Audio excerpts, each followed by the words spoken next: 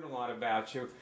And I just want you to repeat to me why you've chosen to have your finger signal be a pulse. That's not a movement. Why didn't you want it to be a movement? Well, it wasn't deliberate. I was trying to get a response, and I started getting a pulse, and then I realized the more I kept going and this pulse remained, that was probably a good thing, because part of the problem that I have with my illness is that my muscles twitch. Yeah. And often in my fingers and my arms and hands. So I was even thinking that maybe I wouldn't know if it was a real signal or it was just one of my twitches. Yeah, right. So this way, the pulse is not one of the symptoms of the disease. And no, it's not. So you know that you are getting a signal when you get that pulse. Yeah. Yeah. Well, now that's something that everyone should take note of, watching this. And, you know, this movie is, one of the things it is it's your introduction to the people who will help you, who are members of the Cure Drive. So they're getting to know you by watching this. So tell me your name. It's Kathleen McKeon. Okay. And how did you know it was real? Well, I wasn't sure, and so I kept kind of going back to it and looking at it, and no, I mean, then what I'm actually asking is, why didn't you just dismiss it? You looked at it and you go, I don't know what this is, and why didn't you just, you know, bomb away and be gone forever? You know, what? Because I believe in I do believe in the ability to heal oneself, and I'm very open-minded. Well, okay, so you spent months sort of like looking at it. That's right. And did you try to get a signal during those months? I actually did, once. Once during all those months you tried to get a signal? I did, and I got one. And you got one. And what happened inside of you when you got that signal?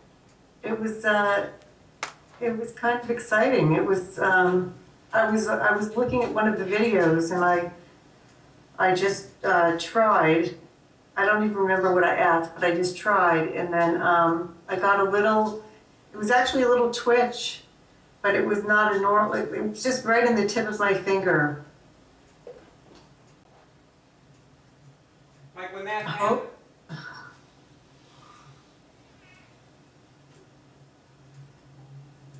I think I felt hope. I felt hopeful that, you know, maybe, you know, there was really something to it. And then how long was it between that ray of light and the next time you tried to get a signal? Probably a few weeks, just because I got distracted, and I've been in my own head about this. I've been going to a lot of doctors. I've been trying to sort it out. I got back into that again. So, well, you know, yeah. you're very much like everybody else. Mm-hmm. I think that most of the stories that I hear, including my story, are variations of your story. Yeah. My story is definitely a variation of your story, and you know, sometime I'll tell it to you, but I will say that, you know, there was a point where I just went forward and nothing could stop me. I hit a point where I was like the boulder roll. I hit a tipping point. The boulder rolled off the mountain, and this round boulder just started rolling down this mountain and creating momentum. And once it was rolling, it hit other boulders, and the result was the Cure Drive. Right. But the gap of time was, you know, a while. And you know, Kathleen, when it really started was when I was in I was living in the Florida Keys on Sugarloaf Key. I had a house that had been the cover story of House Beautiful. That was my house, with a view of the flats like you couldn't believe. That was what was on the cover, was the view off the dock out into the flats. And I was there and I said, this is a tomb and I'm going to die here if I don't get out of here. Right. And I got out. I did something about it. I didn't just sit, because what a lot of people do in the Keys is they see it but they don't go, you know. And right. I left that house and I went and I said, I know there's something that I have to find.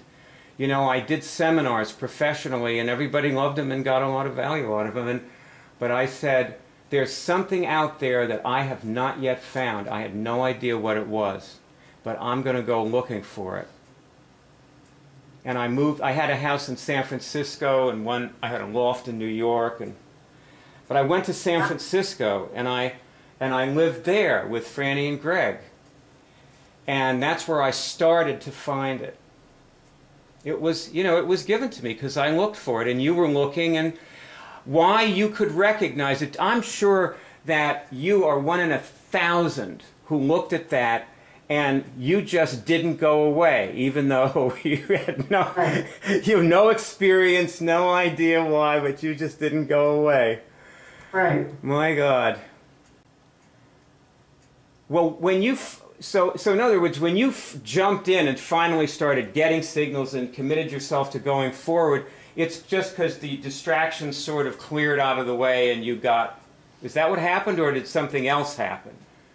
No, I think, trying to remember, I guess it was about 5 days ago. Or no, it was, Maybe it was longer than that. Maybe a week or two, because I remember when you started talking to Greg a couple of weeks ago, probably. Right. I don't know, it was just a feeling like okay, I need to... There was a weekend that I spent just looking on YouTube at all the videos. I guess it was the weekend before last. And I've just decided that Sunday, you know, I just need to do this. I just need to try this and do this.